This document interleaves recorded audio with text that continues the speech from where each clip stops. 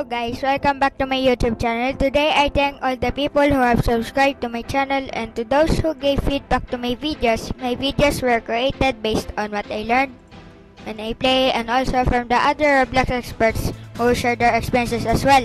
In that note, you can see the different YouTubers sharing almost the same idea. So continue watching my video guys. Let's get started. Today I'm gonna show you how to make Don't Press the Button game in Roblox Studio. So before we begin, make sure to like and subscribe and turn notifications to all to see my videos. So let's get started. So to make Don't Press the Button game in Roblox Studio, you need to go on Roblox, then press create, and you will see it says start creating, and you will press manage my games. And if you press manage my games, it will show all of your games right here. Okay, so now press library.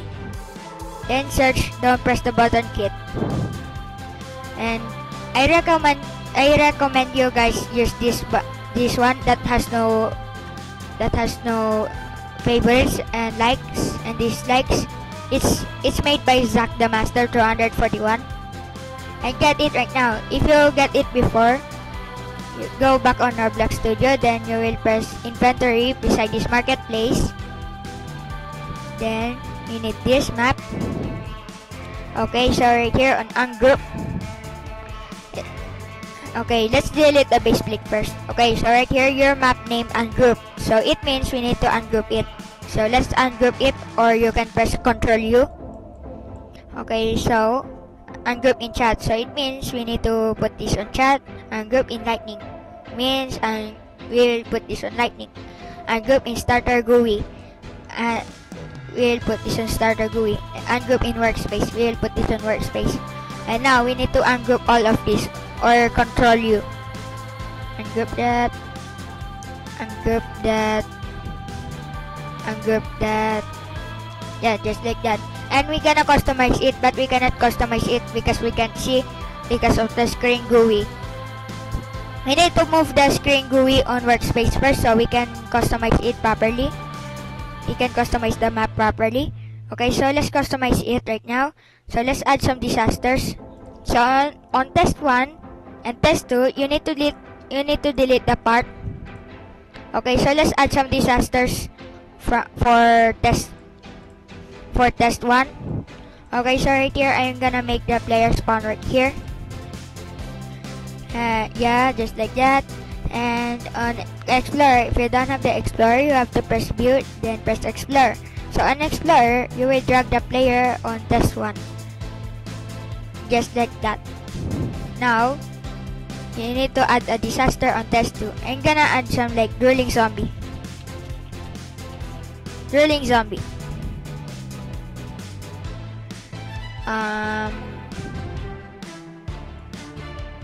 Okay, right here. I'm gonna make the zombie spawn right here, and then I'm gonna drag it to test 2, just like that. And you can also change the time. Okay, so on properties, I'm gonna change the wait time into 20, and on test 1, I'm gonna change the wait time into 15. Yeah, just like that.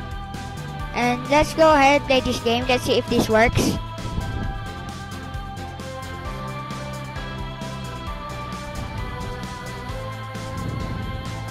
Let's press, and the player spawns right there. And also, if it becomes green, it maybe the zombie will spawn there, or the player will spawn here again. If it becomes green, the player, yeah, it gone. So to add more disasters, you need to duplicate the test 2, duplicate it, then rename it to test 3. You can add many disasters. Okay, so delete the drooling zombie, and I'm gonna change it to banana, I think. Okay, so drag it to test 3.